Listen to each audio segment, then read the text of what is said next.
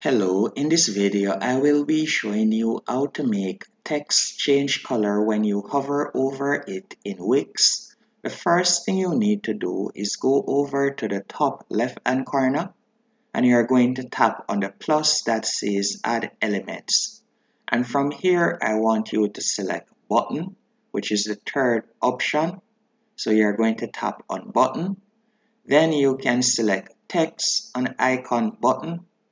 And from here, for example, if I were to select this button right here that says view more, I'll simply pull it down. And after you have selected the button, what I want you to do next is tap on change text, and you are going to also tap on design right here. Then you are going to tap on custom design.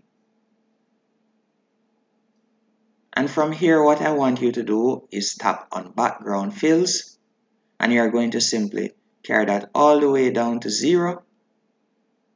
Then after you have done that, I want you to tap on text, and you can increase the text font.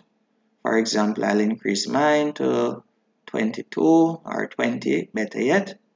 Then after doing that, the next thing that I want you to do is go to hover. And after selecting hover, the next thing that I want you to do is simply tap on background fills, and I want you to carry this all the way to 0 also. After doing that, you are going to simply tap on text.